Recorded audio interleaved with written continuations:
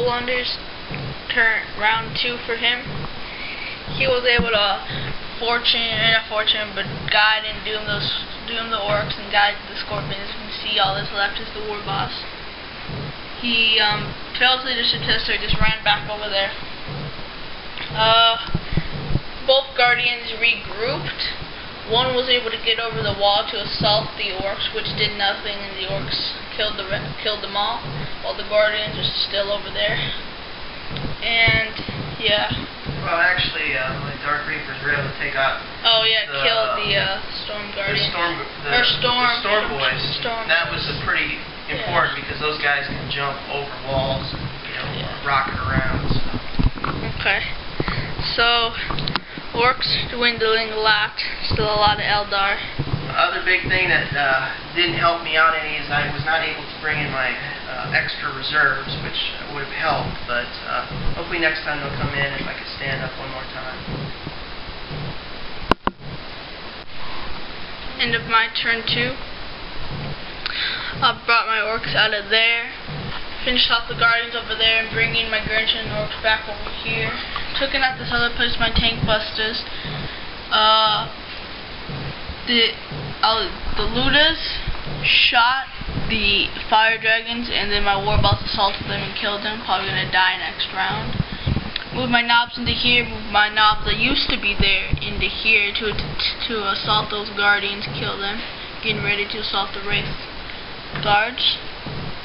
Over here, finished off Canderous and this few striking scorpions, getting ready to open the next door to get in there.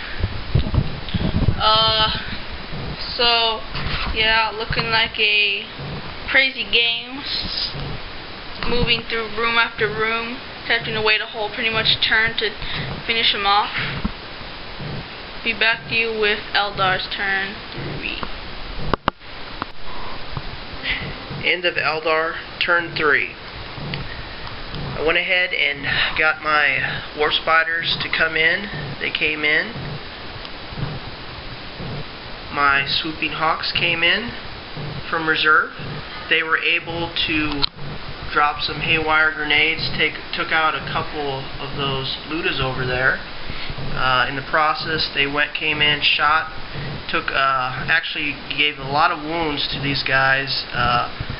Greendawnify chose to put everything on Gascothraka. He lost a wound. Over here, my war spider shot at these knobs and I believe killed about 3 of them. Can't remember. This little area right here, a lot of shooting and a lot of assaulting. Basically, I gave guide and doom. I gave guide to my Dark Reapers and I doomed this group of knobs. So I was able to whittle those down and took out 5 knobs, and in the assault phase that orc took out the rest of my guys there. Over here there was one other war boss that I took out with my singing spear. Other than that, I think these Dire Avengers shot a couple guys and killed a couple more knobs here. But this is the end of phase 3, so hopefully I could hopefully the turns are growing short and I could withstand the green tide. Talk to you a bit later. Into my round 3.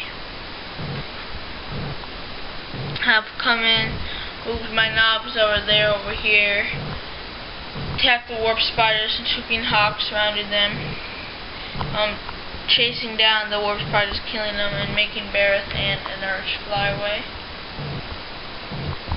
Finishing off that squad, Warboss comes up here, attacks them.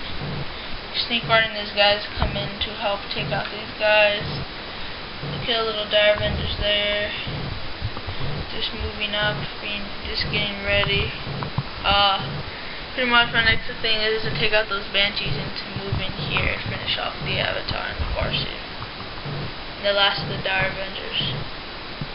Be back to you with Eldar's turn 4. End of round, Eldar turn 4, I think. End of Eldar turn 4. Actually, the Eldar were able to do some assaulting I jumped the Banshees out from their inner chamber. They attacked 6 Orks, a Nav, and Gascothraka. I put Doom on those Orks. I guided my Banshees, and I was able to take them out, and they jumped back in by consolidating. Miraculously, over here, I was able to actually take out the last 2 wounds on this war boss. So at this point, I'm in pretty good shape. Hopefully I could hold this inner court from these Orks and just wait them out. But that's the end of the turn, and going into Ork turn 4.